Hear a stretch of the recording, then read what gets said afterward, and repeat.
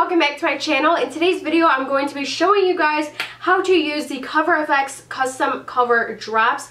I love the Cover FX Custom Cover Drops. I'm just going to tell you guys a little bit about them before we get into the demo.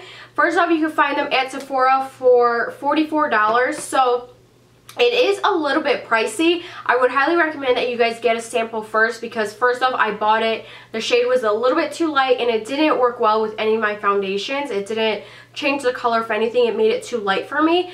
By the way, I am in the color G40. They do have, I think, P, N, and G. P stands for pink undertones, N neutral, and G, of course, golden undertones. So I went with the more golden ones because first I looked at my collection that I have and I noticed that a lot of my foundations were a little bit too neutral for my skin, and that's why I wasn't using a lot of them. So I decided to go with a golden undertone so that way it kind of warms up the foundation, gives it a little bit of that yellow olive undertone, so that way it matches me perfectly. So definitely look at the foundations that you have, pay attention to what you need, and then also look at your own undertone of your skin because I didn't want something too neutral or pink because I am more of a golden yellow olive undertone. I'm going to be using it with my Giorgio Armani Luminous Silk Foundation here. And I don't reach for this foundation all the time, one, because it's just a little bit too light and a little bit too neutral. But once I put 1 to 2 drops of this into my foundation, it's the perfect shade. It's the foundation I'm wearing on today. It matches perfectly to my neck and to the rest of my body. As you'll see in the video, I only put about 1 to 2 drops of the Cover FX Custom Cover Drops. I feel like if you put any more than that, you can definitely put more than that, but I like to put just 1 to 2 in a foundation because then it already is going to maximize your coverage and give you full coverage. You have to remember that this is like pure pigment of foundation, so if you wear this by yourself, it's going to give you like max full coverage. So if that's something that you like, this can double as your foundation as well. Personally, it is not my favorite to use as a foundation by itself. You can use this with sunscreen, your moisturizer, anytime that you want. You could put in as many drops as you want. I would just put like 1 to 2 and you could basically make your own tinted moisturizer out of it, which is really great because then you don't have to, you have like a multi-use product.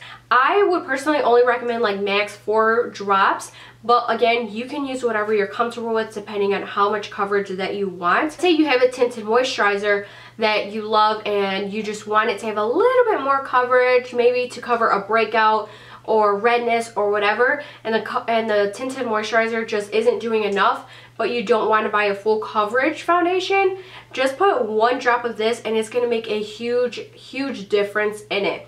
So there are plenty of ways that you guys can use this.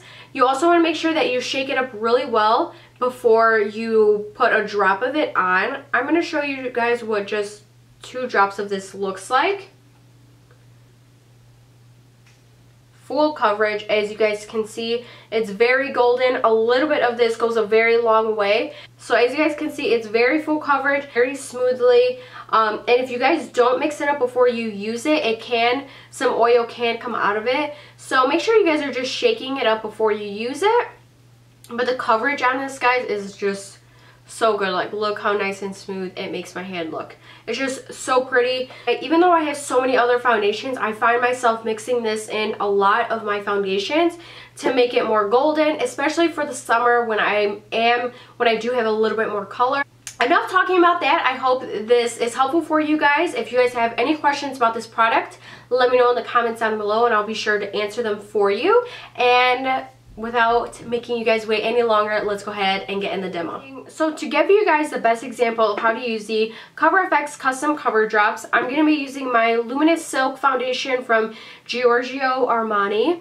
And the reason why I'm using this foundation is because it's just a tad bit too light for me and just a little bit too neutral. So what I'm going to do is adjust the color of this foundation by adding in my Cover FX Custom Cover Drops. As I mentioned before, I am in the shade G40, which the G stands for it has a more golden undertone. This is what the foundation looks like alone.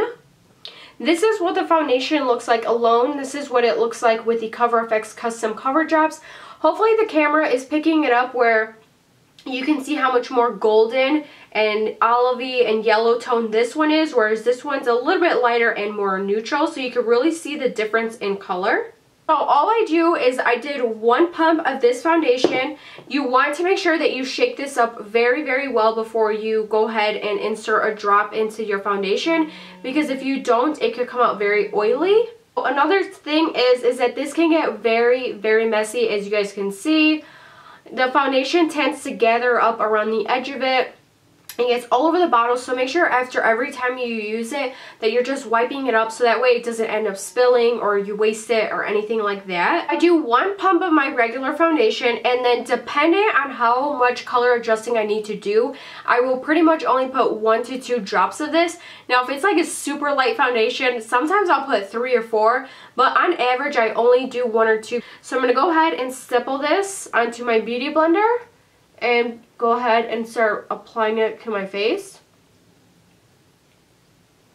I always like to start off with a little bit of foundation first, so start off little by little, because like I said, I've done it before where I've made way too much foundation on the back of my hand and it just goes to waste. I end up wiping it off, and we don't want that, so just make a little bit at a time, and then you could go back and make more. The foundation only gives me medium coverage, but by adding 2 drops of the Cover FX custom cover drops, it like intensifies the foundation so that way it's full coverage.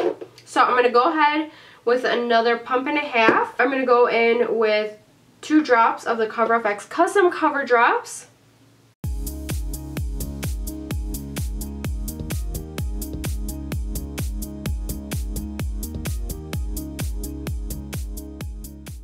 So I just finished my whole makeup, my lips, my blush, everything. So I just wanted to finish up this video for you guys. I really do enjoy using my Cover FX custom cover drops. I really don't have anything bad to say about it except for it's very, very messy. And that's pretty much the only thing, but other than that, I love Cover FX custom cover drops. And I think the only other thing is that it's tricky to find like your perfect shade, and I think it's great because if you don't want to keep buying new foundations for summer, just get a darker shade for this and drop it in your foundation that you use all year round, and you have like the perfect summer foundation shade. So I really do love it, and I think it's a great staple to have in your makeup collection. So if you haven't tried it out yet, I highly recommend that you guys do. I really hope this video was helpful for you guys and you guys learned something from my video today. If you guys did, please give this video a thumbs up. Thank you guys so much for watching, and I will talk to you guys all in my next video.